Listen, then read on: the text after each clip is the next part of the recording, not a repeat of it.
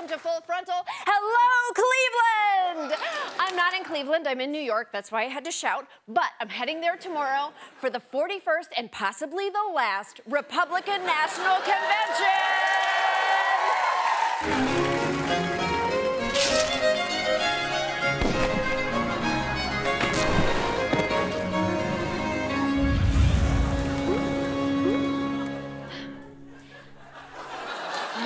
Conservacella 2016 lurched to a start this morning, mere minutes after party officials put the finishing touches on the seat filler scarecrows.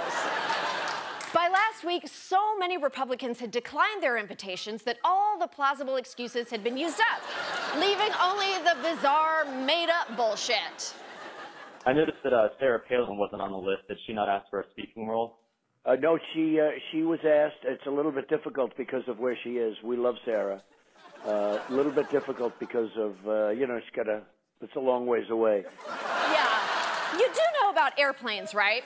You know they can be used for other things besides dressing up awful television events or slaughtering wolves from the sky. How messed up must the Republican convention be if Sarah Palin won't attend? This is a woman whose family gatherings make Dothraki weddings look tame. Plus, she actually likes Trump. He's like her brother from another unwed mother. What happened? You know, he won the Second World War, in all fairness. It's pretty good. It's more than the Bushes, but I mean by a lot. I don't mean by little. But that's with 17 people. People don't oversay that. That means our message is unbelievable. Oh, I see. She's mad because Trump stole her word salad spinner. But hey, at least megastar Scott Baio will be there, making this the second time he's watched helplessly as someone jumps the shark.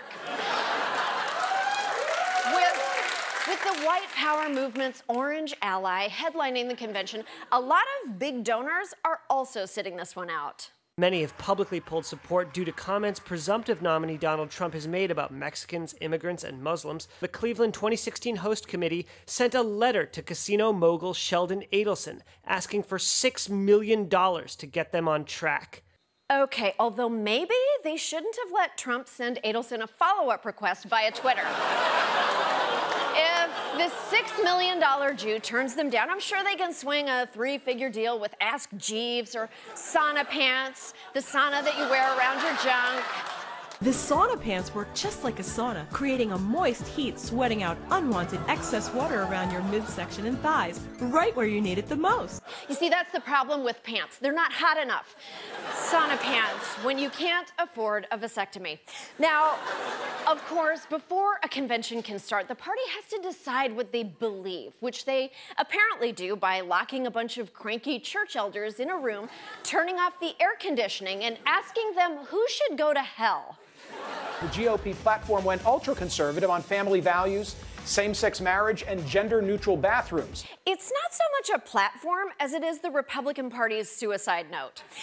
If you don't want to read it, and believe me, you don't, here's the Cliff's Notes version. You'll pass the quiz. Meanwhile, an attempted coup by the Never Trump Brigade failed worse than turkeys. Scarcely more than an hour into their opening session this morning, the RNC claimed that a malfunctioning printer required a recess. Obviously, we did not stand adjourned for 3 hours because of a jammed cop here. Yeah, that hasn't happened since the 1996 convention, and we don't like to talk about it. So, okay, to recap, Alaska is a small moon orbiting Saturn. Your printer broke, and the party is super happy about its nominee. Remind me, what is it that you don't like about Hillary? Hillary Clinton is a liar. Yeah, she's told some lies, but none as big as this one. Governor Mike Pence was my first choice. Oh, bullshit. Truth is, after failing to convince his children to let him pick the concept of tits as his running mate, Trump spent an agonizing week trying to decide between the Republican little finger and, I guess, Roger Sterling during an allergy attack. Also, he thought it was funny to let Chris Christie think he still had a shot. Oh, Chris, honey, he's not really your friend if he makes you feel that way. Finally, after days of leaks, tweets, feints, dithering, dickering, and generally impressing everyone with his presidential decisiveness, Trumplet emerged from Elsinore to introduce us to his chosen running mate. I've been a very, very, very successful business person. I won in landslides. I had so many great leaders, so many times up to my office. They agreed I'd win New York, I'd win Pennsylvania, I'd win all these places. Boy, am I going to win big with the veterans. I'm a messenger.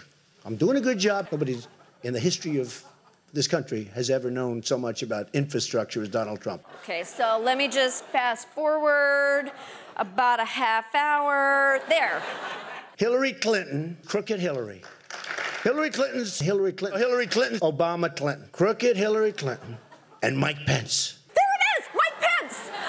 Oh, look at those two BFFs. They're practically spooning. So who is Mike Pence? Asked 86% of the country. Mike Pence was loaned out from Republican Central Casting to play the governor of Indiana, a state known primarily for its stupid number of time zones. It's 10:30 in Indianapolis, 9:30 in Gary, and 1952 everywhere, thanks to Pence.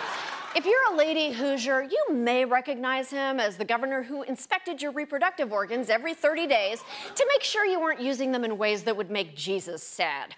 He's basically the reason Brooklyn is full of Midwesterners. Among his greatest hits, Pence signed a law requiring funerals for fetuses after an abortion or miscarriage.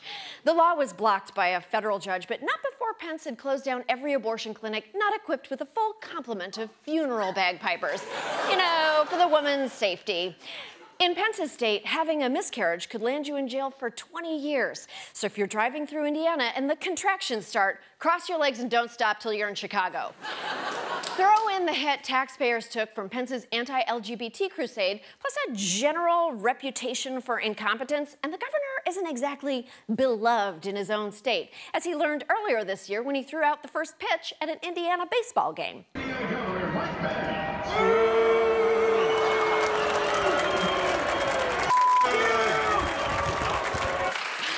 Oh boy, okay. Indiana voters hate Pence as much as Indiana Jones hates snakes. And so, Full Frontal would just like to say, congratulations, Indiana!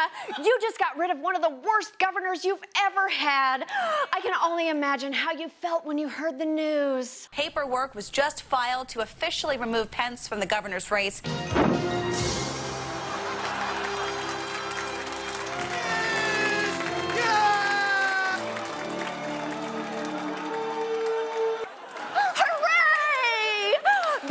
Since our all-white basketball team got that 1 point. And I'm so sorry, New Jersey. You were this close.